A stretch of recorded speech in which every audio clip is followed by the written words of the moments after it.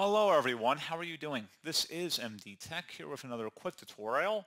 In today's tutorial, I'm going to show you guys how to remove or delete social media links from appearing on your Facebook profile page.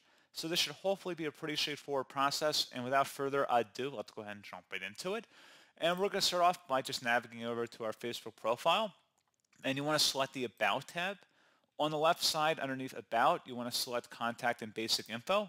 So any websites or social media links in here, just select the little pencil icon next to it, and then whatever's in the username or website URL field, just delete it, leave it blank, and then select Save. That'll automatically delete whatever entry is in there, and that's all you have to do.